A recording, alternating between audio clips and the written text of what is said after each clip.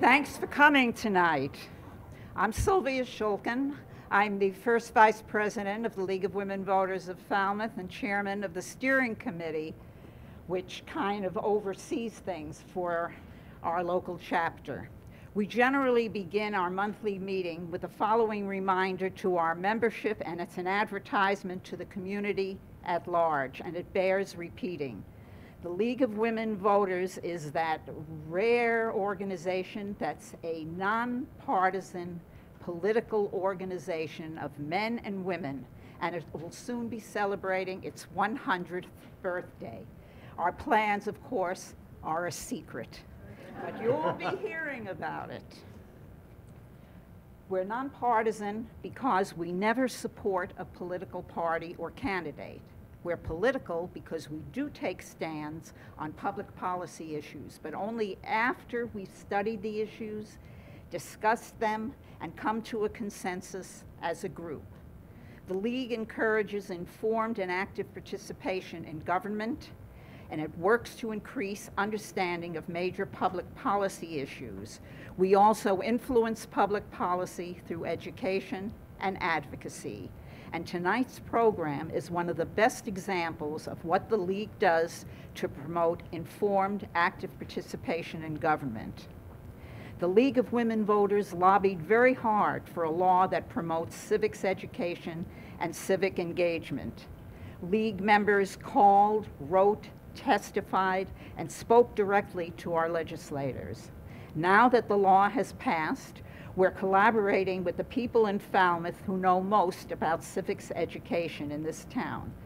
And they will give you information about the law. You will hear from the administration and staff of the Falmouth Public School System who are going to be implementing the law, the students who are the intended beneficiaries of the law, and from State Representative David Vieira, who has made civics education a legislative priority. And I want to recognize that Senator Vinnie DiMacedo, who's our state senator, is also here tonight. Many thanks to Judy Ziss, who's chair of the League's Legislative Committee, and to her very hard-working cohorts, Margaret Cooper, Penny Doobie, Mary Matucci, Cynthia Rankin, and Kerry Walton. Thank you for presenting this program. A lot of hard work goes into these programs, although we hope they often come off seamlessly and you don't realize what we've done behind the scenes. It's now my pleasure to introduce you Judy Ziss.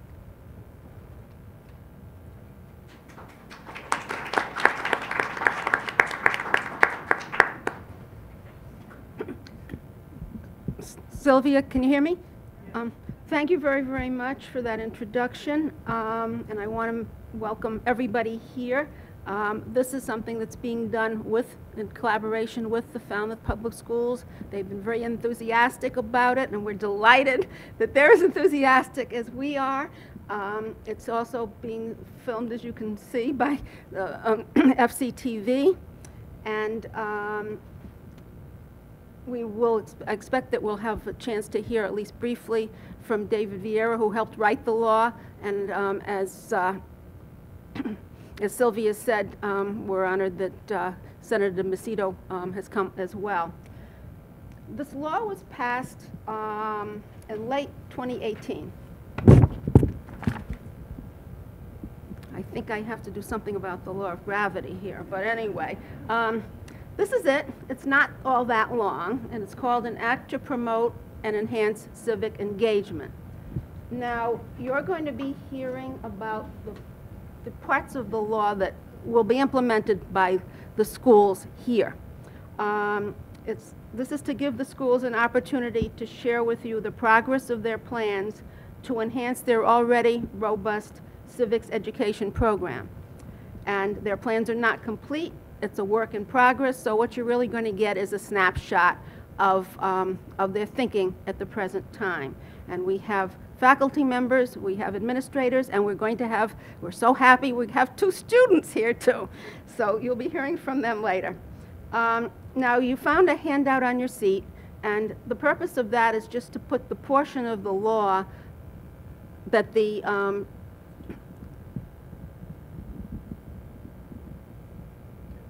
Thank you, thank you. I think the law of gravity is still here though. But anyway, you'll, hopefully you will be able to see from the handout the way the portion of the law that the schools are going to be talking about fits into the law as a whole.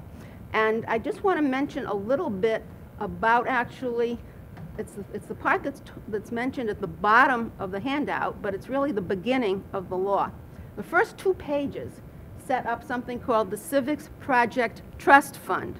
You know, you always, whatever you do, you always need money to help do it.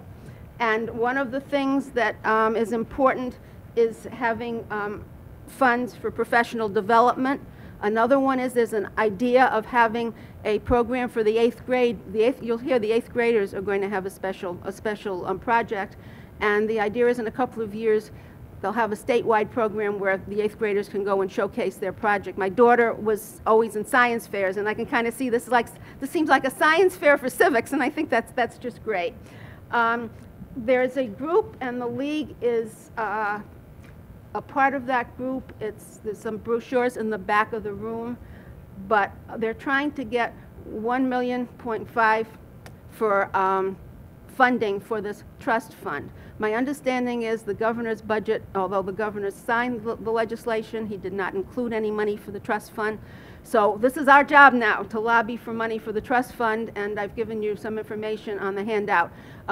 Unfortunately, the chairs of the Ways and Means committees, there's a joint committee in our legislature, they're both new. So I think they're just getting their sea legs. I'm not sure they're ready to have us barrage them yet, but you can start barraging them anyway.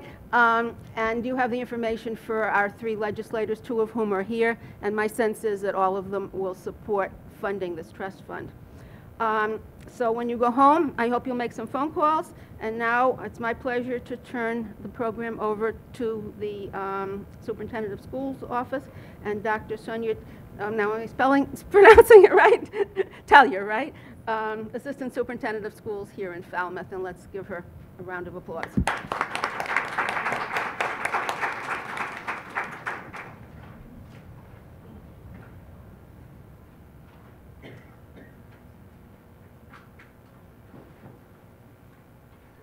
So thank you again to Judy and to the League of Women Voters of Falmouth for inviting us. Judy called our office a couple months ago on a morning and left a message, and we reached back out and we started a conversation that led to a face-to-face meeting that really led to some really good energy about the connections between the work that the League is concentrated on and the work that we've been charged with in terms of amplifying our instruction. So we're really excited to share with you this evening both the work that's ongoing and some of the future work that's planned. I'm very thankful to see some familiar faces as well in the audience, members of our school committee, members of our school staff and leadership. We have 2 students joining us this evening, and I saw some parents out there too. So thank you to everybody. Really quickly before I get into the overview of our presentation, I just wanted to call out Mr. Mike Feeney is seated at the front table. He's our Social Studies Department Head for grades 7 through 12. Miss Anna Noble, Anna Dunphy, I did her maiden name again, I'm sorry Anna. Anna is the project manager to the Office of Teaching and Learning and a once and forever social studies teacher, so a major advocate for the work that we're doing. Also joined by Mr. James Deasy, who is both a social studies teacher at Lawrence School as well as the person who oversees our student government.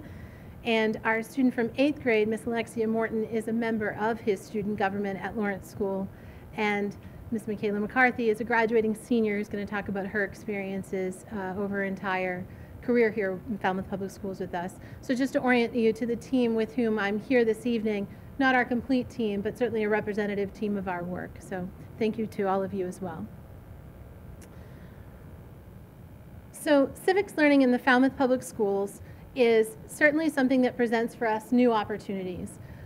We'd be remiss if we said that it's something that was brand new for us. We've worked hard, and Anna's going to illustrate for you in a little bit the work we've done around the Civics Learning Plan. But the renewal of the Social Studies Framework really gives us a platform to accelerate some of the work that we had planned to do and amplify our community engagement. So just by way of orientation, I have had the honor and privilege this year to serve as one of Massachusetts Educational Policy Fellows. And last week I joined my peers across the nation in Washington, D.C. And we listened to one of our plenary speakers, who was Roscoe Jones Sr., who was an advocate in the mid-60s as a high school student. And he could not tell us enough how the real heroes of civil rights are our students. And he was really clear about the mission that we have as K-12 educators to educate our students as the future's leaders in citizenry. I should also point out this week our superintendent, Dr. Lori Dorr, was one of several members at our building who were able to have lunch with some of our elementary students. In particular, this is a group of English language learners who were on a civics tour of the town of Falmouth. They had visited Town Hall, the post office, the Falmouth Library, and then they came to visit us and share their stories. And we exchanged a couple of stories with them as well. So 3 key points that we want to call out in terms of our overarching goal. First and foremost is to build relationships. Part of that is building relationships internally between our teachers, our administrators, and our students. But the other part of that is building relationships with our community, and that's one of the steps that we're hoping this evening's presentation will help us to move forward with. Once we have those relationships, we have a common language, we can seek common ground. And then that'll enable us to start to have some deeper conversations about the impact that we can have on community initiatives and to help educate our students to be involved in those. And finally, making sure that we remain conscious of our role as the champions for our students, because again, our students are going to be our future leaders and citizens. And so at this point, I just want to share the operational definition of civic education that we use in our work. And it comes from the National Counselor for the Social Studies. In a constitutional democracy, productive civic engagement requires knowledge of the history, principles, and foundations of our American democracy, and the ability to participate in civic and democratic processes. Civics enables students not only to study how others participate, but also to practice participating for themselves and taking informed action for themselves. And this is the touchstone to which we return as we make each of the decisions about how to move forward with the new curricular framework. And so to help us unpack the framework and to start to understand more about the breadth of the law, I'd like to introduce Mr. Michael Feeney.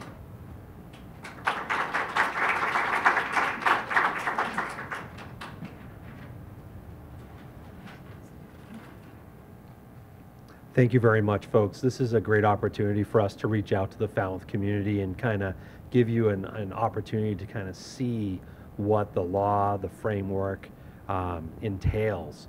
So what we're going to do is kind of go through a few slides here and kind of break down some of the different grade levels and expectations.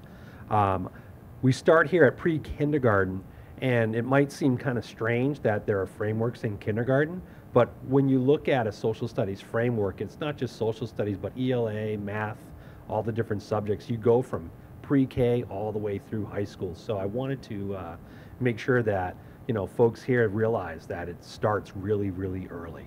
So pre-kindergarten, building a foundation of living and working together, and then kindergarten, many roles of living and working together. What you're seeing here is setting up different rules within a classroom, okay? How do we function together as kindergarten students, along with their teacher, along with their peers?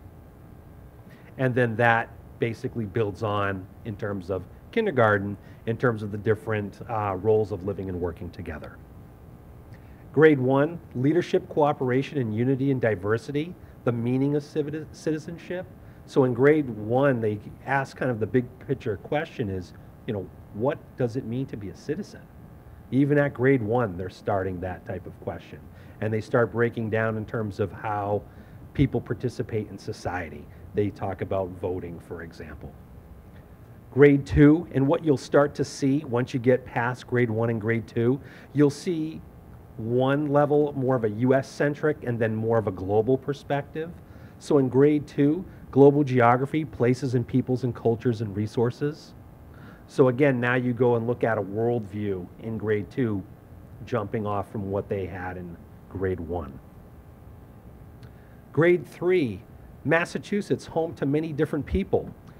This is interesting where you actually have, with this revised curriculum framework, specific standards towards Massachusetts history. Students are going to learn about indigenous populations that are central to Massachusetts. They also learn about important people within the state of Massachusetts, people like John Adams, for example. And it's really centered on Massachusetts history, which is pretty exciting when you think about it for kids to understand what's going on in their own state. Grade 4, North American Geography and History and Peoples. Again, you have a U.S. kind of centered course, and then you move to a grade 4 more global perspective.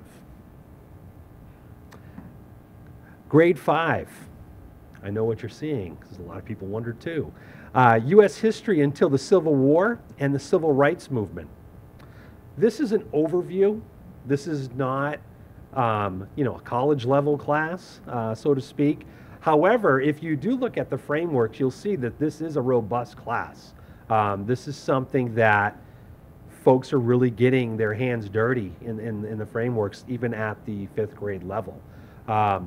You look at the U.S. history, again, the start in terms of the Civil War, in terms of the American Revolution leading to the Civil War, and then jumping to the Civil Rights Movement. We've been talking as a department and just big picture, you know, how do we transition from Civil War to Civil Rights Movement? Grade 6 and 7, World Geography and Ancient Civilizations, again, going back to a global perspective. And the reason why I put 6 and 7 is the frameworks allow at the grade 6 and 7 a opportunity for collaboration between the two grades, and we're exploring ideas in terms of how to make that possible.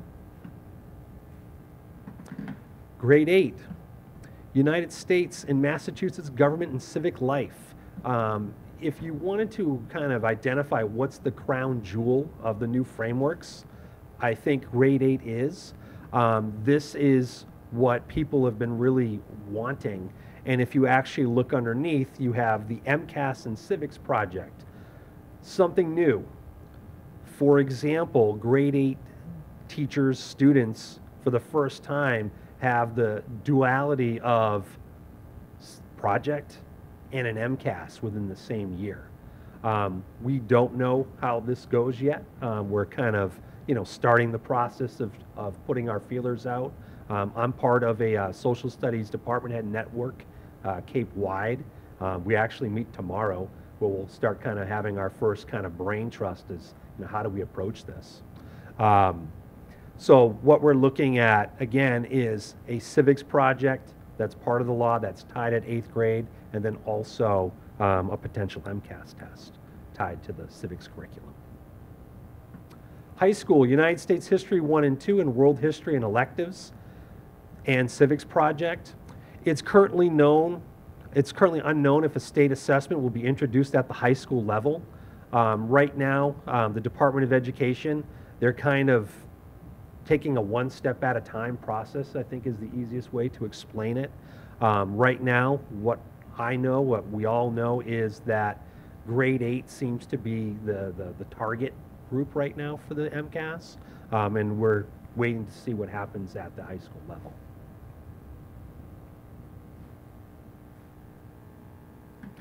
The overview of the law itself: the act promotes civic engagement, enacted by Governor Baker in November of 2018. There are several components to the law. You have civics projects, voter registration, and student representation on school committees. Students will engage in civics projects, one at the 8th grade and the other at the high school level. So what the law is calling for is 2 opportunities for the civics project. One at the 8th grade, specifically at the 8th grade. There was a lot of questions in terms of how, you know, that works. Does it have to be at 8th grade? It could be at 6th grade, but it's actually at the 8th grade.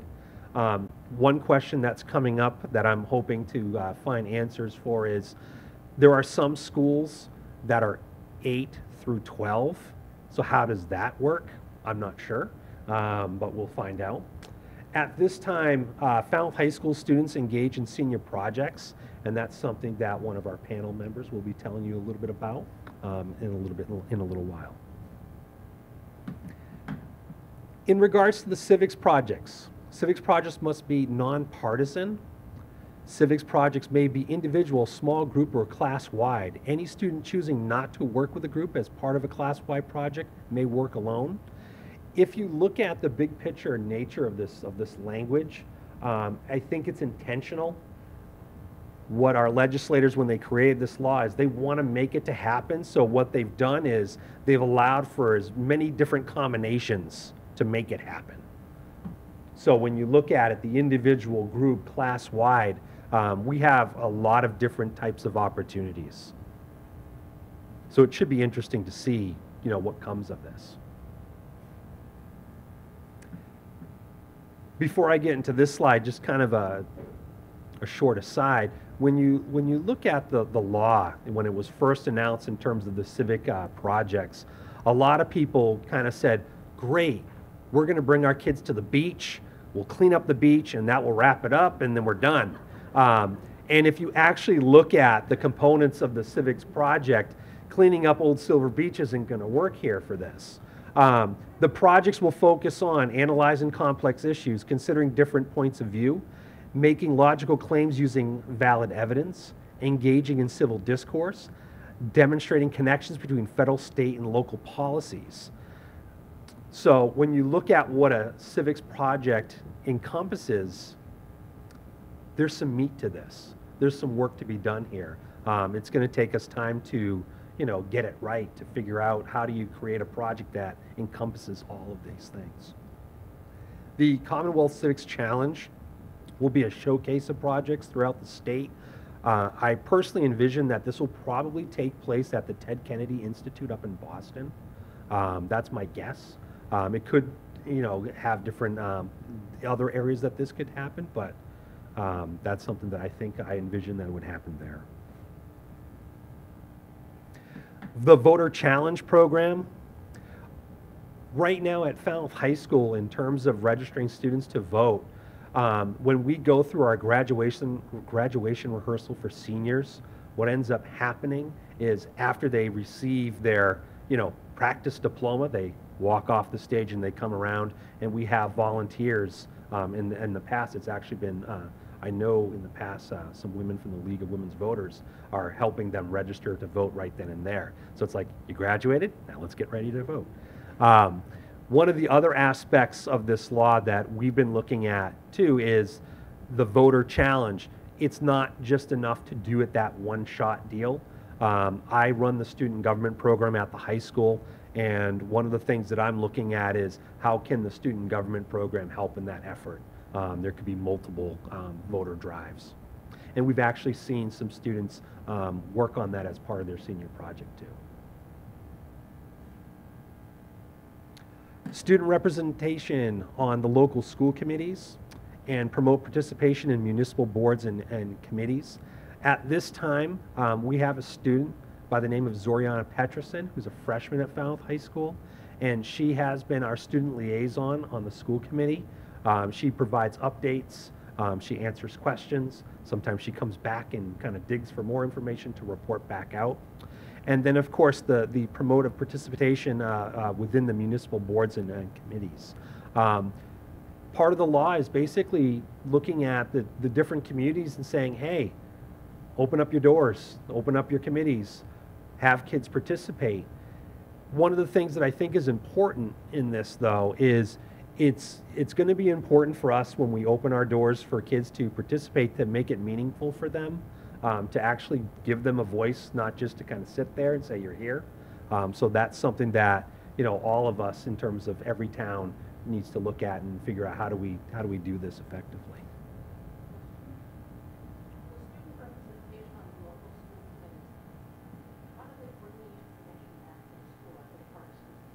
Yes, yes. So Zoriana is she's the vice president of her class. And so she brings information back and we disseminate it. And now I'm going to turn it over to Miss Anna Dunphy. Sure.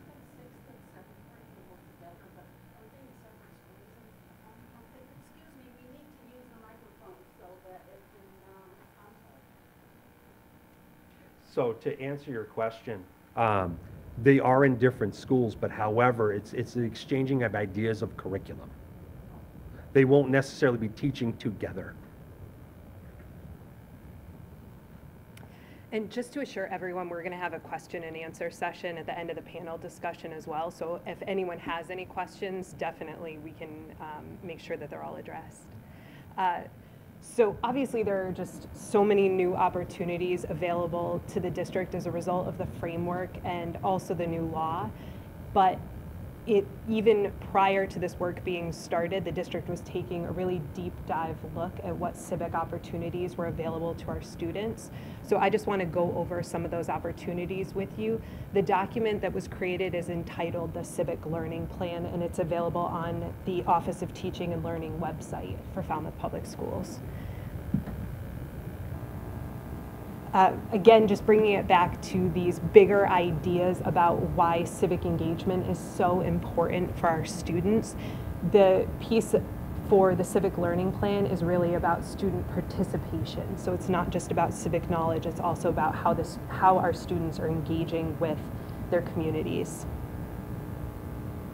The Civic Learning Plan was developed in 2015 in response to collaborative discussions between the school district and the Falmouth League of Women Voters. It was an opportunity for the district to capture holistically what was being taught in terms of civic skills and standards in our schools all the way from pre-K to grade 12. What we discovered was really twofold, that first and foremost, all of the civic standards and skills were being addressed in our classrooms. Just some examples of these. So, and right now I'm speaking about the previously adopted frameworks, but of course now that they're even more robust, this is still going to exist in all of our classrooms. For example, in grade 1, students would learn national songs, they would read stories about famous Americans. Then you jump up to grade 5, students are learning about the first American colonies and founding principles of our democracy. And then this is going to go all the way up to Falmouth High School, where students build upon these understandings and discover how the principles manifest in our current system of government, all the way from federal, state, and at the local level. The plan, if you take a look at it, it's a long document, but it really articulates how all of those standards are captured at each grade level. But then we also, kind of going on these tours of all the schools and buildings and seeing where this learning is taking place, we realized that the learning wasn't just happening in our social studies classrooms. Our students were getting all of these really rich experiences about how to be a citizen, how to participate in their government. And as you can see from the Mullen Hall student government, this was happening in the earliest grades in our schools. So it was really exciting, and it was a pleasure to see for those of us who got to tour the schools and see all this great work. Our teachers were really making government participation come alive. As part of the process of creating the plan, I met with a lot of different teachers. One of the things that I was just incredibly impressed with was going to the Lawrence School and seeing their town meeting. It was just an exciting time. Students were enthusiastic in their participation. They were creating proposals for new ideas for the school and trying to garner support from their classmates. As an early introduction to what government participation looks like in practice, the students were experiencing a very authentic form of government participation. In addition, going up to the high school level, just having those Model UN experiences as well. So everything was building on one another from a very early age all the way up until high school. In addition to those experiences, again, the Civics Learning Plan, if you have a chance to take a look at it, it's really a very comprehensive glimpse of what's going on in our schools. But there are a lot of other experiences as well. The Lawrence School Exploratory Period lets students take a deep dive if they are spending additional time looking at social studies topics. Mr. Feeney already commented on voter registration opportunities that are available at the high school. We also have interdisciplinary programs, again, just highlighting that all of this learning is not just happening in the social studies classrooms, but it's happening throughout all of our different subjects that are taught at every grade level. These are opportunities for students to go out and support members of their community. Sometimes it's through their art learning, it's their projects, it's their music. There are just lots of different ways that that's happening. And then one other thing that I did want to mention is that the Civic Learning Plan was created to align with other district initiatives and documents. So these include our plans for accreditation, it's our strategic plan, it's the mission statements of the schools. This is all flowing into one another so that our civic learning is supporting all of the other learning in the district and vice versa. Lastly, just this was a collaborative document, and it's a living document. It was most recently updated in January, and obviously based on all of these important discussions we're having tonight, it's just going to get even longer. But it's a pleasure to capture all of those experiences. So as these opportunities continue to grow, we're just going to continue to grow the document. Obviously, this was developed in 2015 and it's still going, so many thanks to the Social Studies Department who've taken lots of time to talk about what they do, but thank you to all of our staff who's taken the time to speak with us about those opportunities. And now we're going to turn it over to Dr. Tellier for the panel discussion.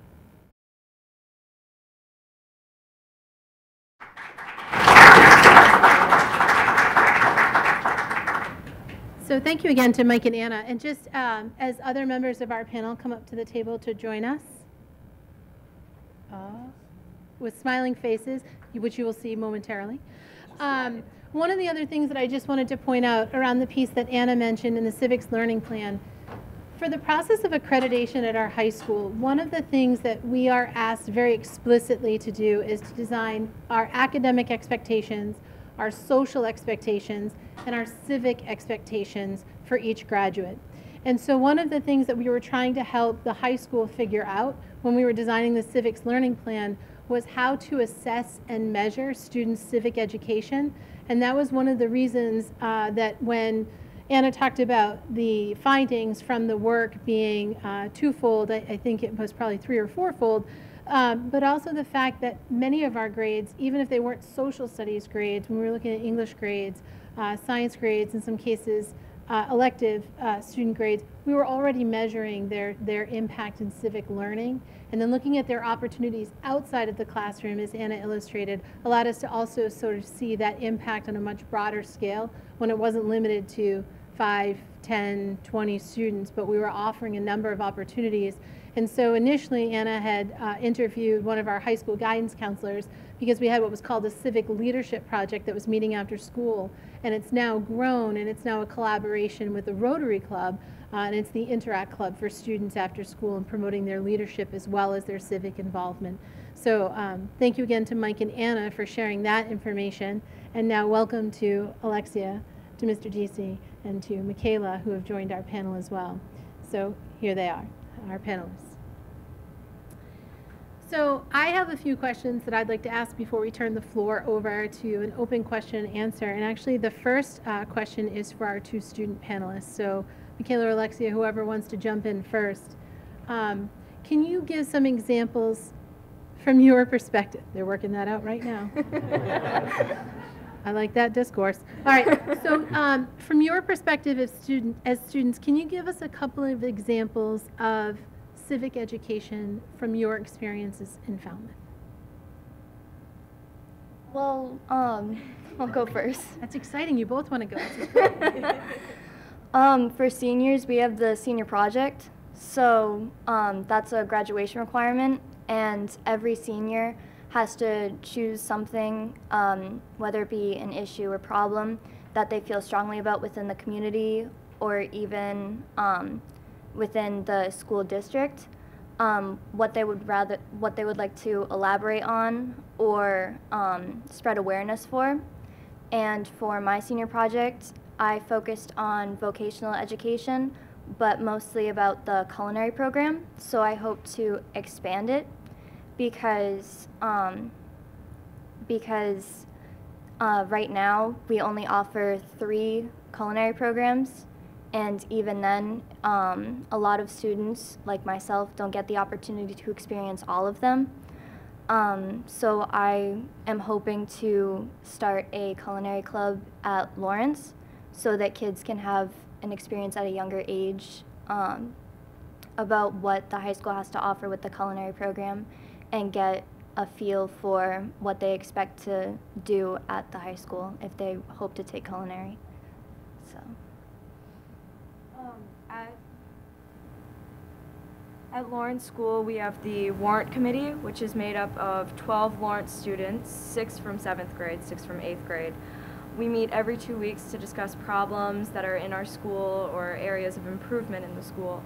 The Warrant Committee works on these as groups rather than with the entire committee. We try to fix issues that are in the school. We have a town meeting at the end of every year with 1 to 2 students from every advisory group to discuss the important issues and articles that we discuss throughout the year. Some things that we have improved are the students' lockers that needed repairs or they weren't like painted recently.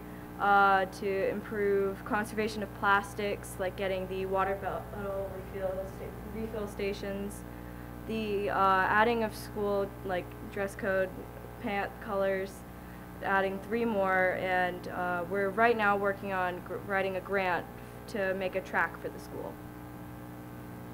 Excellent. Thank you both very, very much. All right, I'm going to ask you both another question, so maybe you'll get the same response again. So I think the question's going to come across a little bit differently because of your experiences and the examples you just gave us. So, Michaela, I'm actually going to start with you talking from the perspective of your senior project. So you heard Mr. Feeney explain the Civics project and the expectations. So can you tell us how the senior project has really made use of the skills and experiences that you've learned over time?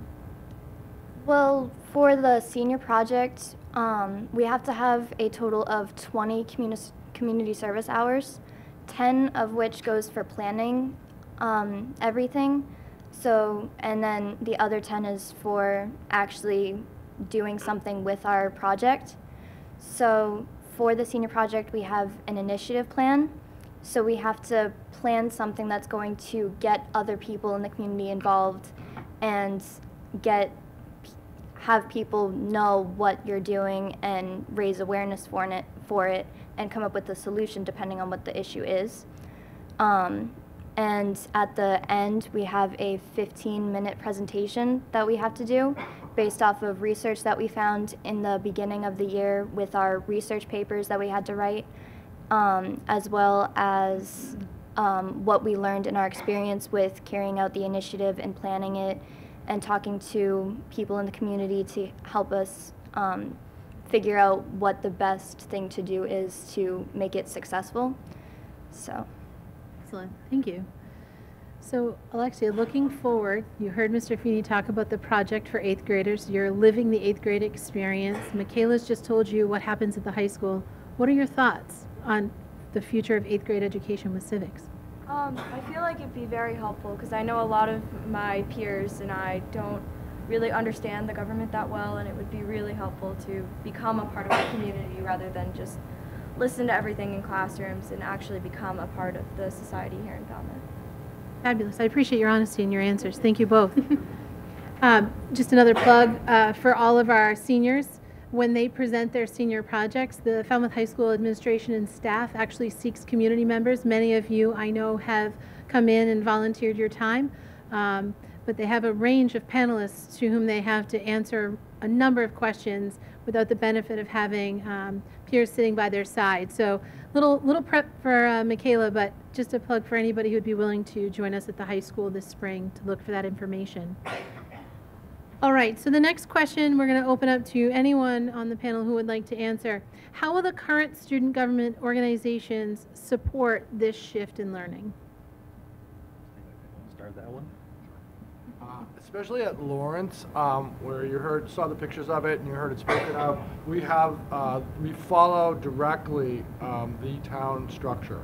Our warrant committee could be defined as selectmen, and our student town meeting is identical, actually in the same location as where the town meeting happens. Same tables, I mean, the custodian's house. You want the town meeting set up.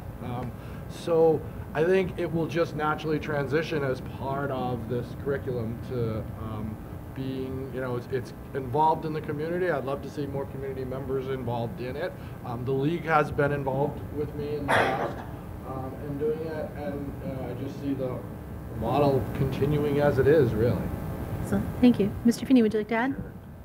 For the high school piece, one of the things that I've been talking to some of our student government representatives and class officers is they're saying we meet during the half days where we have several periods a day that we're able to meet on those days.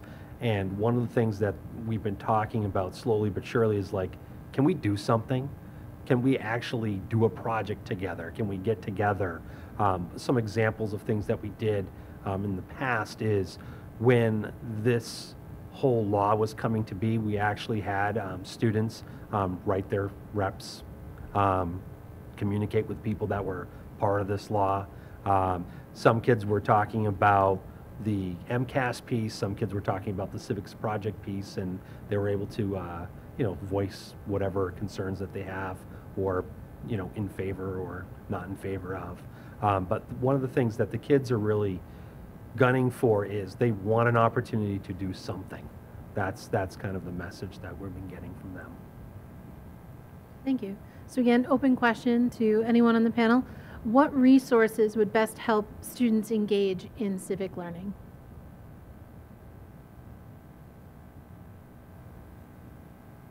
I'll start with that one. Time. We need the time. This is really a transition for teachers and educators. In the past, because when you look at social studies not being your traditional MCAS tested subject, it's always kind of been brushed aside a little bit. And now with the new frameworks, the emphasis on the civics project at both at the 8th grade and at the high school, one of the things that I'm hoping to see is that we get time. When we want kids to do great things, we have to give them the time to do it. So I think that's something that we have to collectively come together and try and figure out, because that's one of the big challenges too. I'll jump on that just for a second after listening to you, Mike. In the 8th grade, I'm a 7th grade teacher, but watching closely what's going to be happening in 8th grade, and there seems to be a lot that's being squished in, and there's a lot of unknown at this point, which we will work through that and figure that out. But if you're looking at an MCAS and a civics project, and these kids are 14 years old, you know, you have a maturity issue and you have a time issue, and it will work. It certainly will work, but we need to, like, you know, just figure out how to get it all in there. Thank you. Anyone else want to share about resources? All right. I'm actually going to jump to the next question, and Mrs. Dunphy, I didn't use your maiden name this time. I'm going to direct the question at you to start. Can you explain a bit about the role of technology in civics learning? I think, yeah, absolutely. Obviously, it's something that particularly the Office of Teaching and Learning and the district in general is taking a close look at, because there are digital literacy components as well that we need to be considering as students are engaging in civic discourse, not in traditional means. They're doing it in digital spaces, and they are learning. They're learning quickly, and sometimes they're doing it better than people of older generations, maybe. So we need to look really closely about how it can be used as an asset so that students can be participating in new and important ways, but also that we're supporting their learning as they're doing so. Thank you, and I think it's important to point out when we were unpacking the frameworks by grade, in addition to the civics attention, there's also a piece that runs parallel about media literacy and what students are exposed to, how they can evaluate that, and what understandings they take away from it. Any other panelist responses to the role of technology in civic learning? Sure. One of the things that I think is pretty exciting in regards to reference what Dr. Tellier said, when you look at the media literacy piece, many of our classrooms are equipped with Chromebooks, And one of the things that we're doing is we're looking at different issues, but looking at different perspectives of different issues. And when you have a Chromebook, which is basically a laptop in front of you, you have multiple tabs open, and you're looking at a situation or a news story from different media outlets and see how it's portrayed. And that's something that's really important for the kids to understand, is how the media works. So it's specifically embedded into the framework. So the media literacy is really important. We're at the point now, I kind of say to my students, I currently teach criminology. Nowadays, I find that when I'm reading about the news, I'm looking at 5 different sources before I figure out how I feel on something, you know, because it's just kind of the way it is. Good point. So the final question that I'm going to ask of our panel before we open it up is about community connections. How can the community support the schools in providing civic opportunities for students? I think the first thing that comes to mind is, with the Civics project that is coming, we need involvement with the community. That's not going to work unless people are out there and supporting it. Mike and I were actually talking today, and one of the real benefits that Lawrence has, and it's going to be 8th grade at Lawrence, is it's right over there, and downtown is right over here, and we can walk. I mean, there's no bus piece to it, anything, and if we could get a group of kids who want to work with someone at town hall or someone, it can be done very easily here, and that's just such an advantageous situation for Falmouth as a town. Yeah, we're really fortunate in terms of the geographical location of the 8th grade and where they are in Falmouth, where if you look at a lot of other towns and communities where their schools are located, you know, in conjunction to where some of their town offices are, we're really fortunate to have Lawrence where it is. The other aspect too is, as I read before, the definition of the civics projects where they can be, you know, small group, class. I think we have to be open to a lot of different possibilities. We also could really use input from the folks in the town.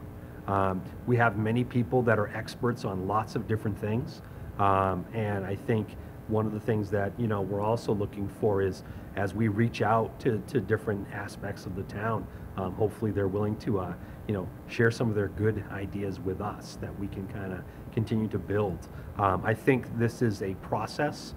We certainly don't have everything figured out yet, but I think I'm excited that we have such an engaging town, that we have an opportunity to do something really nice here for the kids of Falmouth that will be mutually beneficial, not just for the kids, but for the town of Falmouth. My whole aspect in this, when this law was, you know, in its infancy a couple years back, I was able to go to a conference, and at the time, Senator Harriet Chandler basically gave a story and said, you know, we had a student, and again, this is Senator Chandler saying, there was a kid that did a civics project in their town, and they were really into solar energy, and what they ended up doing was, the student petitioned the Board of Selectmen to say, can we, you know, outfit some town buildings with solar panels? And the town said to the student, you know, again, the civil discourse, we can't afford to do all of them all the time the way you want to do it, but I'll tell you what you can do. You can work with our board, and you can help pick the first building. And the student went through the whole process, and then at the end, it was actually the town hall that was selected. And I remember Senator Chandler saying to us, if the student stays in the town for life or leaves and comes back, they can always go back and look at what they gave back to the town. And I thought that was great. And I said to myself, I really hope, you know, somehow, some way that we're able to offer that opportunity for the kids of Falmouth. Thank you.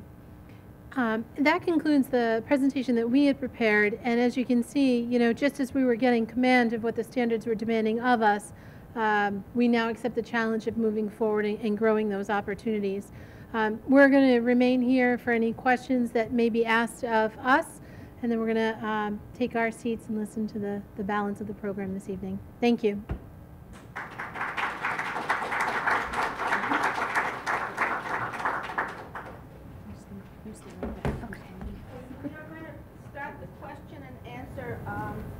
Session now. Our committee is going to start this. We're probably going to interrupt it for two purposes. Since Senator D'Amato is here, and I think you said you need to leave by, what is it, 8? What time was it? 8:30? What? 8:30. Okay, so if we're getting a little late, we're going to give him a chance, and we have promised Representative Vieira no later than 8:45. So that's the time frame here that we're working in. Hi, I'd like to ask a question. Is there ongoing discussion now with town government and the school department over this new civics project? Yes, we've had some informal conversations in terms of hatching a plan. And at the time, I would say they're in a very beginning stage, but that was something that kind of came up right away in terms of our thought process. So, yes. I'd like to add one thing. There was a meeting between the school committee and the Board of Selectmen, and I just happened to be sitting in there, and one of our speakers made a presentation, and there is supposed to be a component, as was mentioned, of getting kids on, students onto committees. And apparently somebody in the state government is supposed to be disseminating something to somebody in the town. And I have been trying to find out where it is, and it seemed to be coming from the voter committee, the voter portion of the Secretary of State's office, so I thought maybe it was Michael Palmer. I spoke to him, no. So no one knows what's happened to it, but at the meeting that I attended, several members of the Board of Selectmen thought it was really a good idea. So I think if we do some nudging here, we might be able to make that happen. I see that this has to be nonpartisan. Does that preclude your working with the Republican Town Committee and the Democratic Town Committee?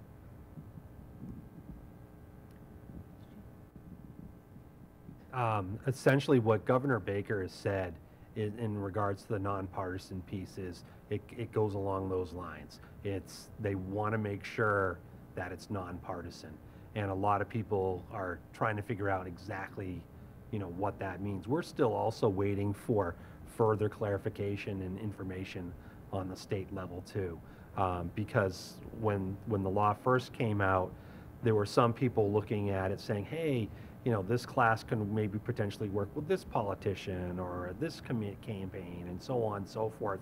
And then when the law came out, people were discussing it and saying, ooh, I don't know, maybe not, in terms of the partisan piece. The other thing too is, when you have a group project, if a student elects not to be part of that group, then they break off and they can do their own thing too. So it's kind of interesting to see how that will unfold.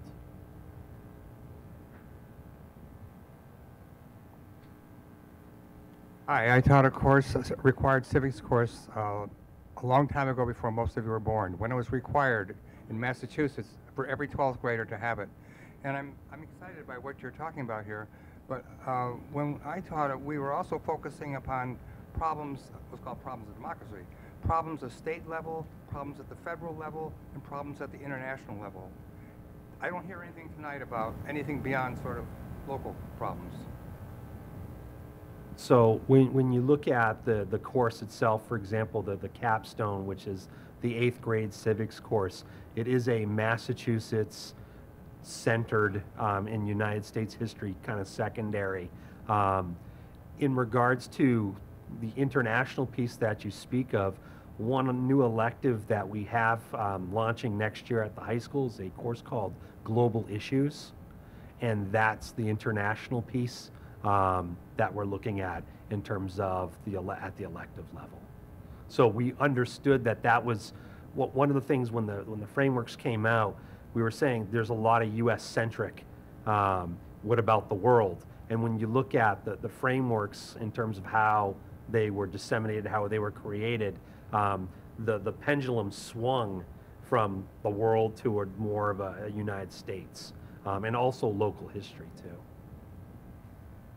I have a question and a comment. My comment is based on what somebody said about working on campaigns. I wonder if a student could work on a campaign, a nonpartisan campaign, like for library trustee or planning board or something like that. And my question is about the Lawrence School town meeting. Does that, do you elect like the town moderator and people for the various boards and the representatives, or is it more of an open town meeting where all the students can participate? Sure. I have the pleasure of having our town moderator sitting at my left right here. And the way it works is the students, the 8th graders vote for 8th grade warrant committee members, or i.e. would be selectmen, and the 7th graders for 7th. And they each elect 6 people. That election is held towards the beginning of the year, in October or so, and then we, along the lines of selectmen, as Lexi was saying, they look at all of the issues and they, parse them down and figure out what they want to bring to the floor. And the floor is the town meeting members, or student town meeting members, are elected from each individual. What we have at Lawrence are advisories, okay, along the lines of homerooms, but they're much smaller, so that it's an opportunity for just that small group to get to know each other. So there's 1 to 2 people from each advisory, and they become the student town meeting members. Okay, so it's very similar to precincts. So each advisory is in essence a precinct of Lawrence, but we have 72 of them. It's a little different. So with 1 or 2, we usually have about 110 to 125 student town meeting members who come down to the auditorium, and it's run exactly the same way as the town meeting. One of the interesting things I was just thinking is Lexi can, and in order to choose the town moderator, the warrant committee selects from themselves who that is. They vote on that. But they're excited initially because they get to hold the gavel, and then they find out how much work is involved in it.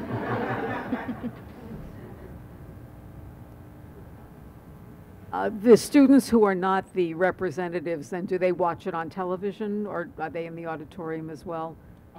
No, well, they can be brought down to the auditorium, and no, we don't actually have that ability to watch it. It's actually on channel 14, but they're more interested in what the results are. Did they get their 3 colors added to their dress code pants? Hi, my name is Rosemary Carey. I'm a member of the Energy Committee, and we've been wanting to get involved in civic education, and I came here tonight to make contacts, but just wondering for other committees or individuals who want to make a contact, what's the right channel?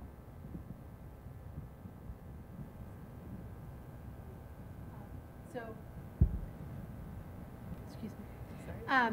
You can reach out to the Office of Teaching and Learning, and the best way to reach us is via email, which is learning@falmouth.k12.ma.us.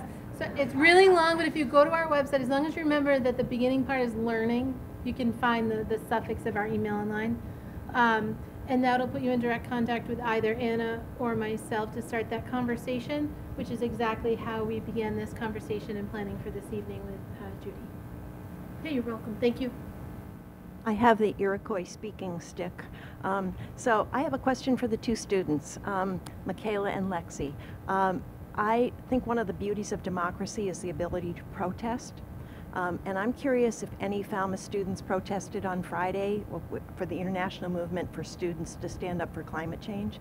Anybody in Falmouth get involved?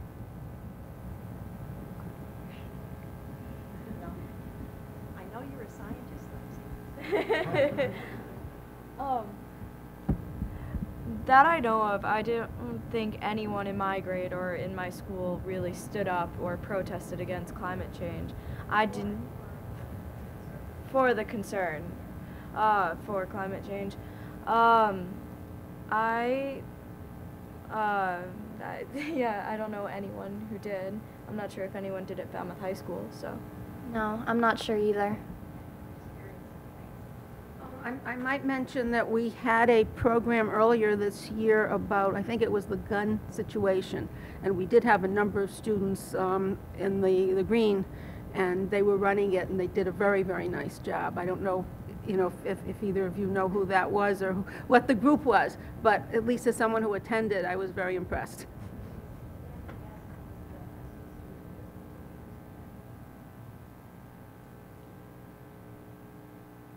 My turn.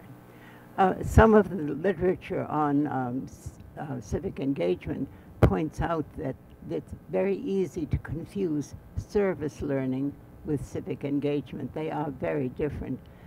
Have you, in your planning, made an effort to distinguish those? Sometimes the graduation requirement for seniors is slated toward service learning, and so I would like to know if you have made an effort to make sure that civic engagement is actually civic engagement and not service learning. That's a great question, and that's actually something that we're starting that process now as we build the projects.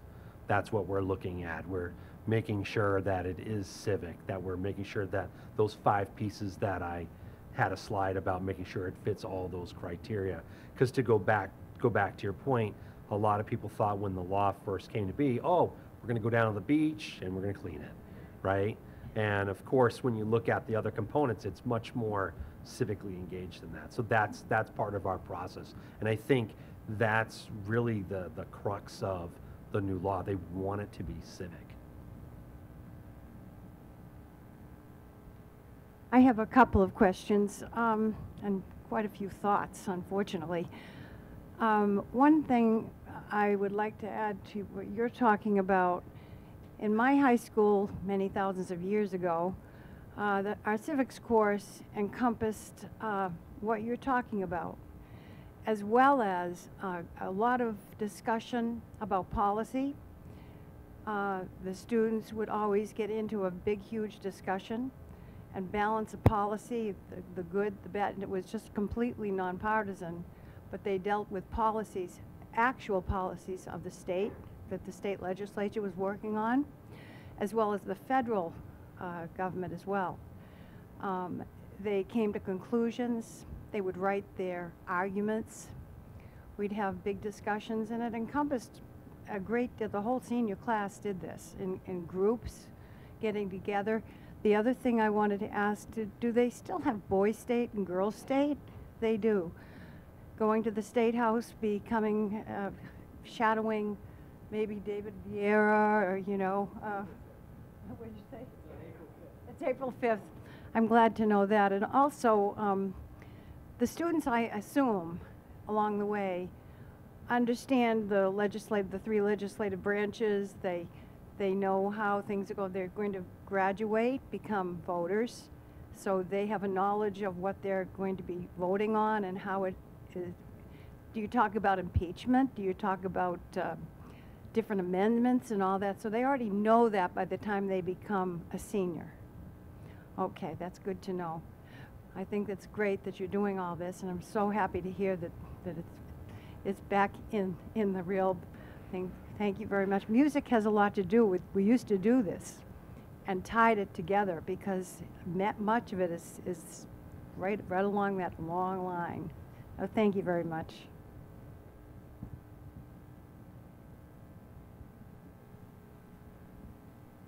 I think the whole thing, the whole project here in Falmouth is wonderful.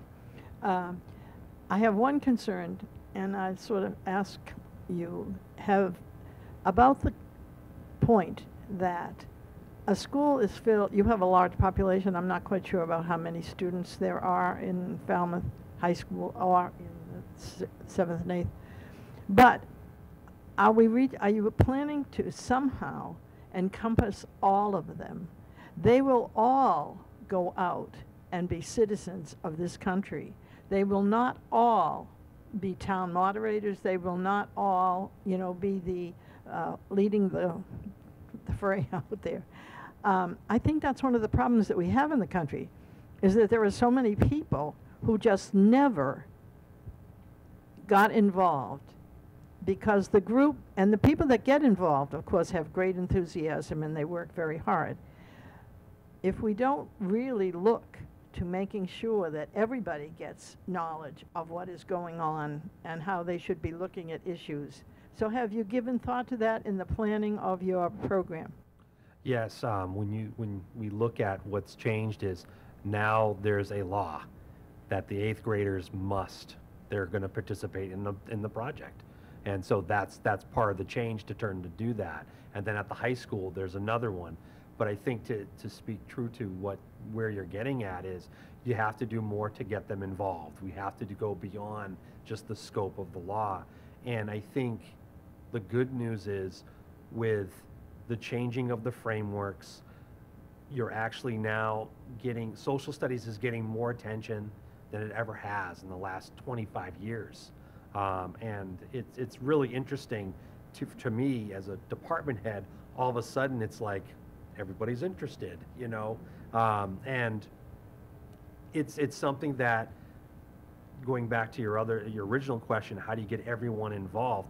That's our planning process. We're looking at designing, you know, a project that every single kid in Falmouth can be successful at, and depending upon the scope of the project, whether it's a class project, small group, individual, there's a lot of challenges with that. But I also think your point's well taken in terms of we're trying to, you know, create the next generations of an informed citizenry. I wanted to speak to that as a teacher. That's what I do every day. You know, I have a town, I had the pleasure of having Lexi last year, so I have a town moderator in my room, and I have English language learners, and I have all kinds of kids. And teaching no longer is just writing a plan. Teaching is writing a plan so that you reach every individual in that classroom, and you know, that's what it is, and that's sort of, no, but it's what we do, you know. And I think the other piece that Mike called out earlier in terms of he doesn't know what to believe until he's read at least 5 sources, I think the other piece of that is how we're informing students and then helping them to evaluate, to figure out, you know, what can I believe, what is going to inform my beliefs, and that is part of how we have students become involved as well.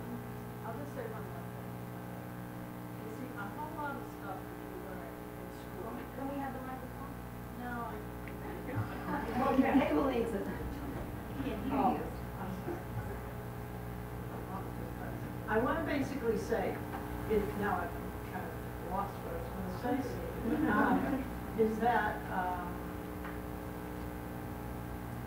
Why don't we wait on this and you'll get it? That's the price of age.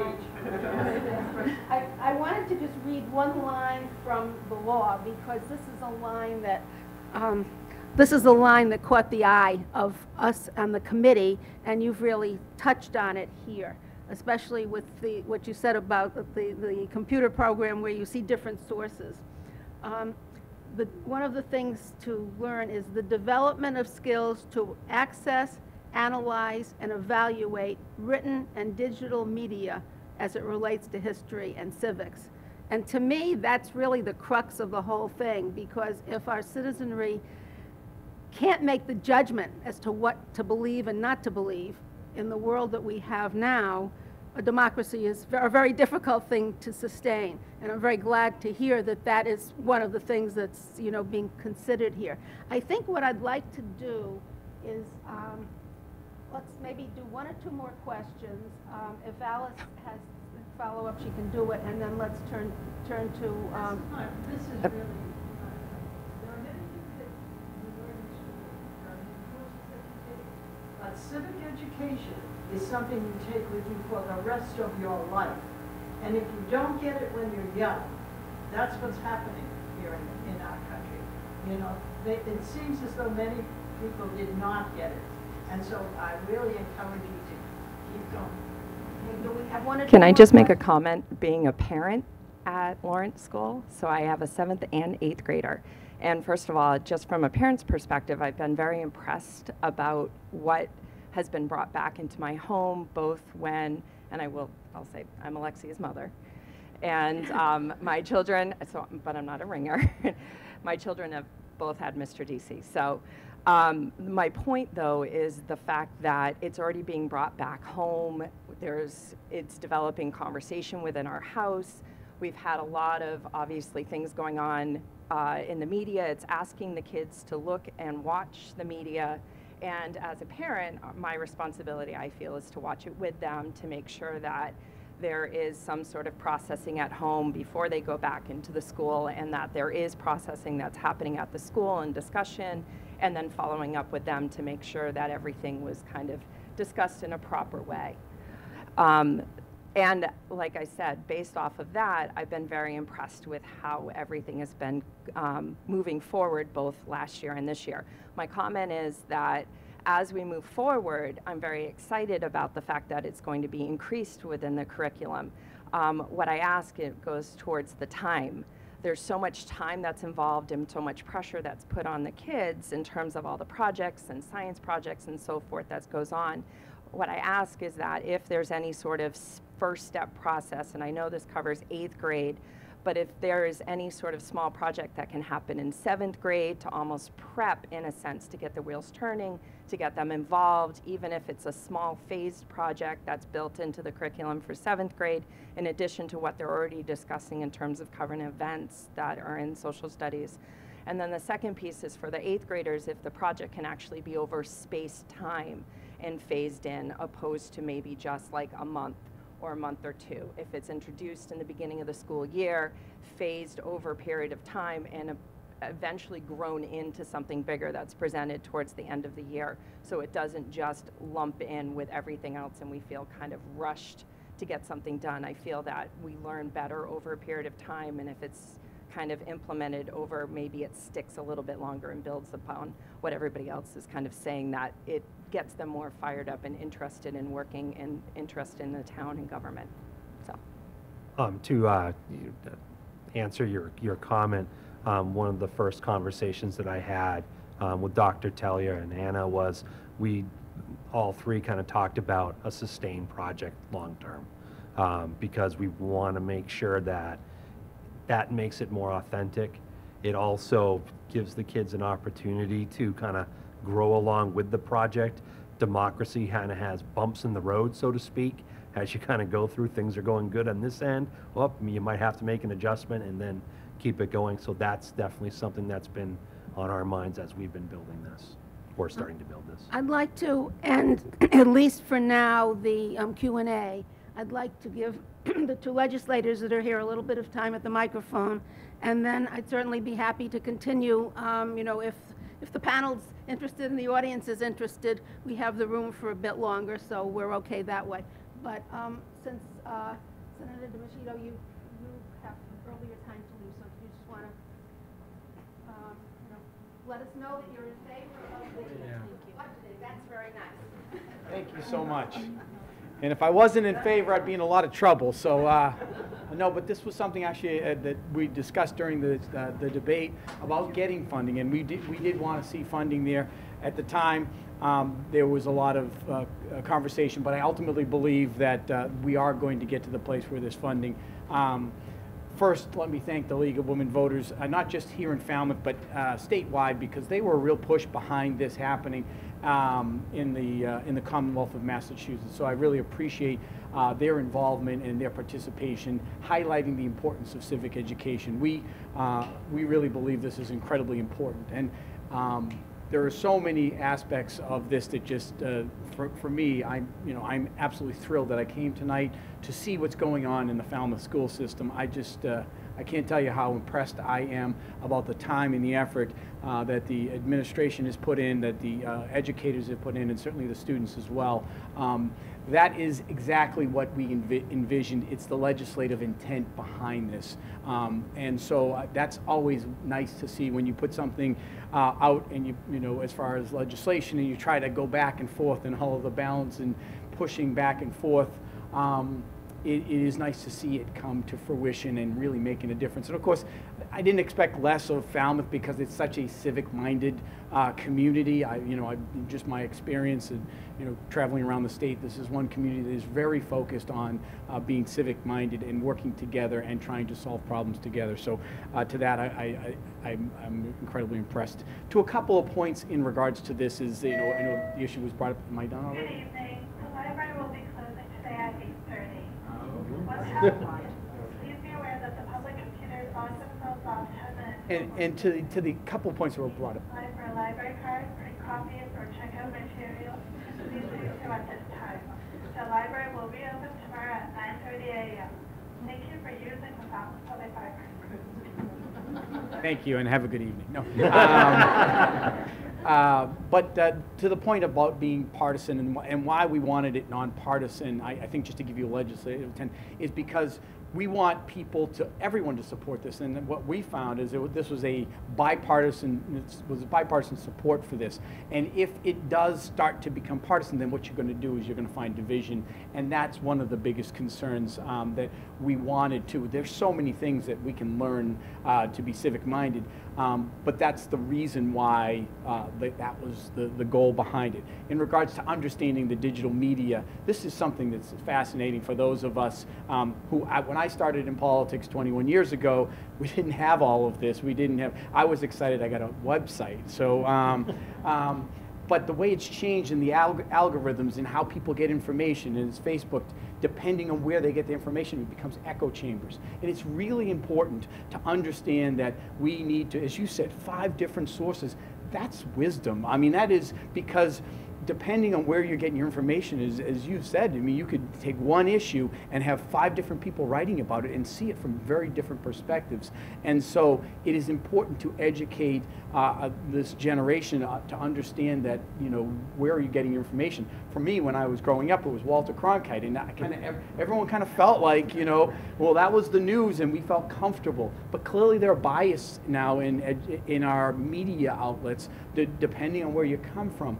Frankly, from my perspective, I believe that that's kind of what's driving greater and greater this wedge that we're seeing in the country, and that's why I'm excited about this, because I think that as we educate kids to understand that this is happening, and just because what they're reading, depending on their circles, it may be biased, and it's good to hear both sides of this, and I think it'll help in the long run. So to that extent, I know I'm getting the hook right now, but I want to, I want you to know how much I appreciate being here. I'm again wanted to say incredibly impressed with the Falmouth school system and what you're doing. So to that extent, thank you very much. And did you have a question for me?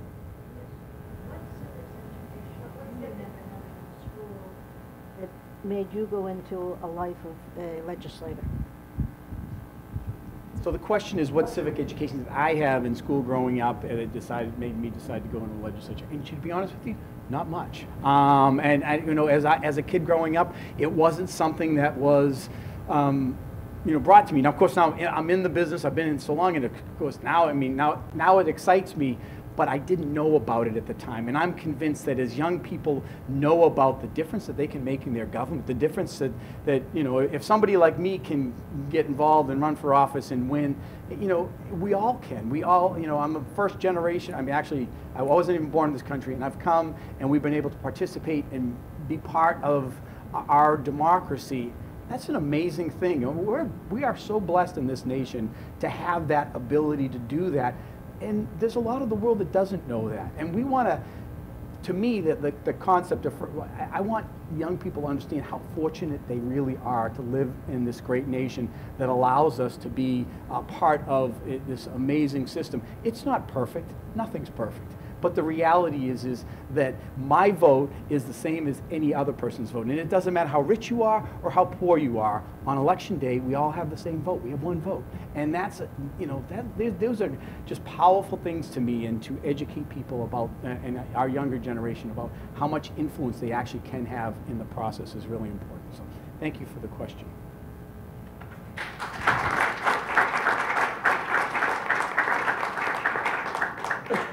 Thank you very much. I promised yesterday, I promised Representative Vieira that he would have a chance to speak. We actually have a little bit more time, but why don't we do that now, and then if we want to go back to Q&A, we can go ahead. So, David?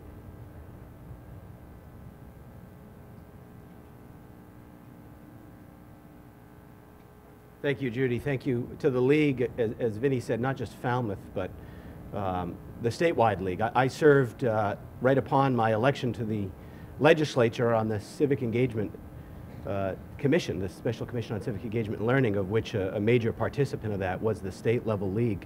And to my colleagues at the table to the left, having worked with the Lawrence School and Nancy Taylor at the time when she was principal to write the Innovation School Plan under a state statute passed in 2010, where we created the student town meeting. It was hearkening back to the days in the 1980s when, is Peggy Suplat with us tonight? Or is she upstairs? She's still working upstairs, huh? So where Peggy's son, Terry Suplat, and Matt Malone from Mashpee and I sat down and wrote a student town meeting form of government at Falmouth High School. And so we were able to bring that model that we used at Falmouth High School to Lawrence through the School Innovation Plan. And right about the same time, some of the school committee members might remember about 6 years ago when Thomas Moakley was a member of the School Advisory Board, the Student Advisory Board, we came to a meeting together and he talked about how it was time for a new form of government, and they disbanded the student town meeting at Falmouth High School and went to the homeroom House of Representatives, and he kind of joked, but you must be upset. I said, no, didn't you read the Declaration of Independence? You know, when it's time to break those bonds and you need a new form of government, it's your deal, right? So we'll see what happens going forward. But, you know, a few folks mentioned today about when I was in school, way back when I taught or when I went to school, we had a civics education requirement. And I just want to read a little quote of the law like Judy did earlier.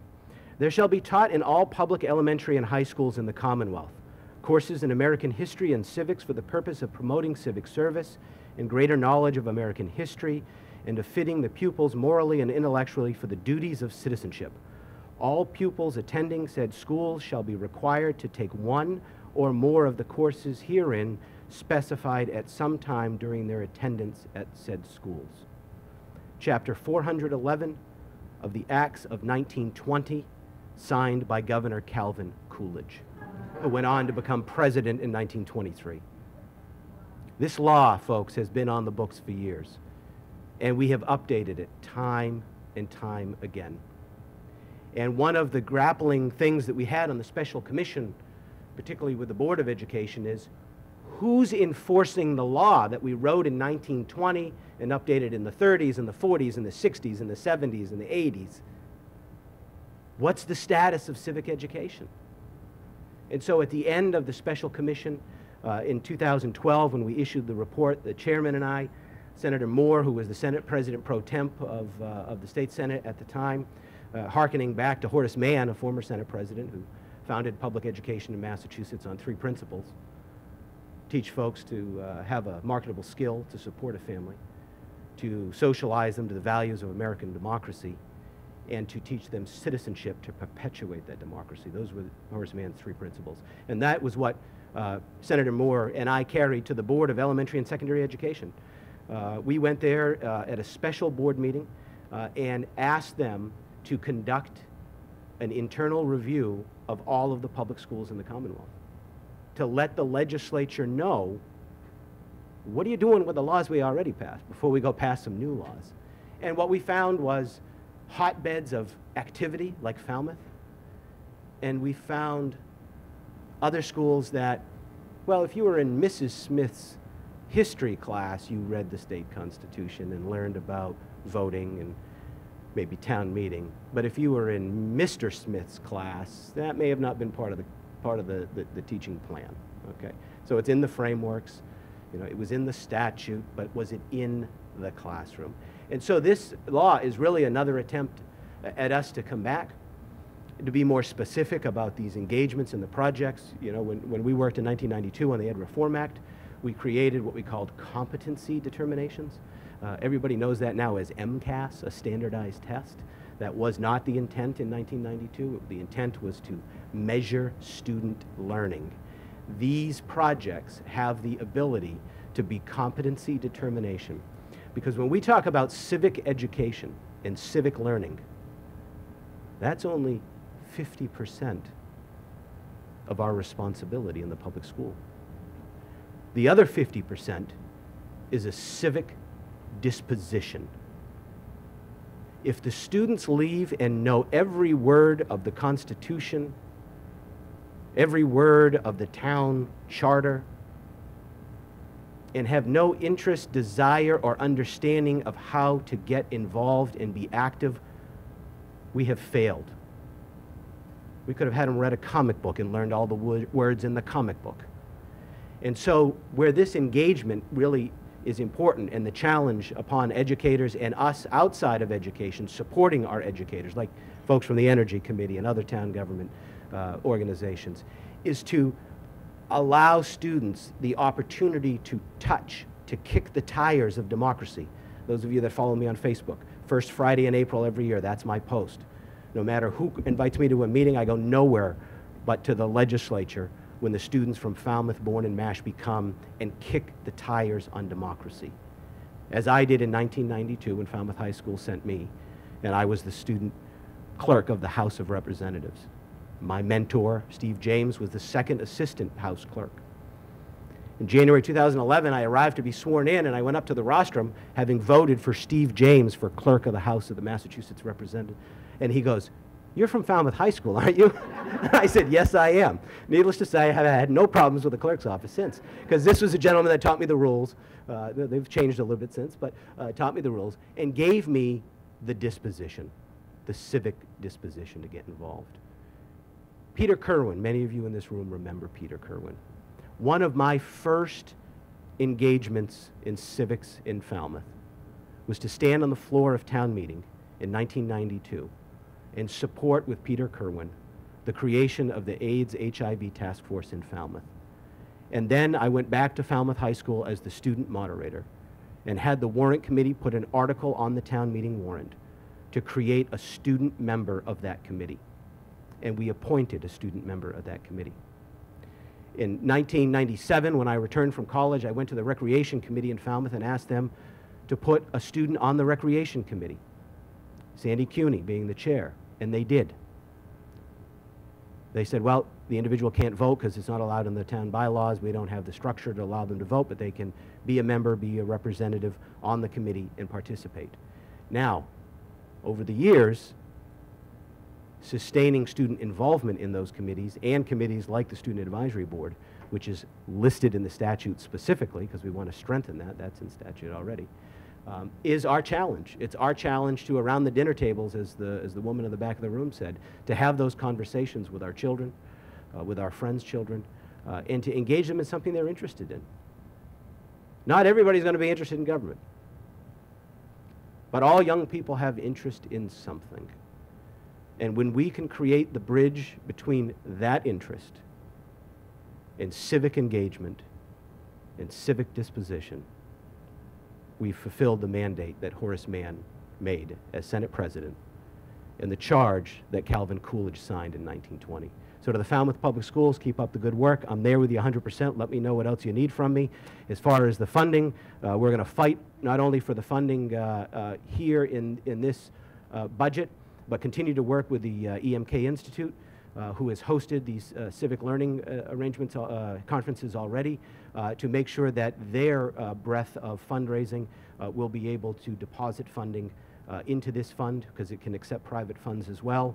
And for those of you who don't know, the Edward Kennedy Institute has also incorporated the Center for Civic Education, and so they are a separate 501c3 as a subsidiary corporation to help us continue this work. David, could I just make a comment? Sure. May I? I'm remembering back around 2003 or so, you handed a civics plan to 2 members of the school committee, then school committee members, myself, and now Judge Tom Kirkman. And we mulled it over, and I think we turned it back to you and said, this is great, period. So I just want you to know you've always been ahead of your time. Yeah, and then I went and sat at the dinner table of a former president of the League of Women Voters and prepared the same plan and said, maybe you guys can get it going. And we had a great cup of coffee, but so now let's do it.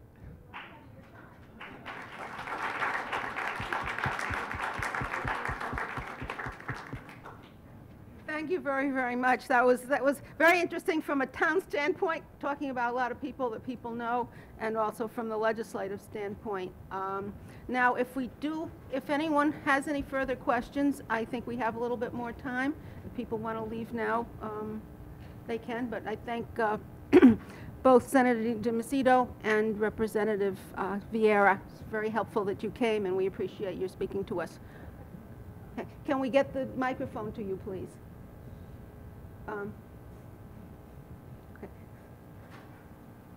Massachusetts is a great state. It always has been. But we've got 49 other states, and how can we persuade them to do what we're doing? Actually, I can kind of answer that. One of the things that's kind of interesting is in the last 3 years, 37 states have gone about revising their social studies curriculum. So this is kind of a wave that's starting now. And I would say that Massachusetts didn't even finish first in the whole thing. We've had other states actually beat us to the punch with it. So this is something that's actually gaining steam nationwide in terms of the curriculum frameworks and civics engagement. Can I add that just briefly? Former Supreme Court Let's do the microphone. founded Civics, which has been allowing lesson plans and some standard work with other states. So there are some national organizations, that's just one, that are working with states to drive them towards beefing up existing laws or enforcing laws that are already on the books. I just think our national policy. Okay, anybody else have a question? And we can, yes. I wanted to ask, do the Lawrence School and the high school have student newspapers, either paper papers or digital papers that students put out? We have a digital paper at Lawrence. I think it would be interesting if you could incorporate the media, the newspaper, into some project or another. For example, simulating a controlled press, which wouldn't be too hard to do by the administration for a week or so, and see how students react living in a place where... Not telling them. Yes, where the media is controlled, because it is much different. And right now the media is under attack so often that I think we forget what an important part of the democracy that we have is due to a free press. And students may not realize that because they have their social media life, but in the contained confinement of the school, that point could be made somehow. Any more questions? Okay, well, thank you very, very much.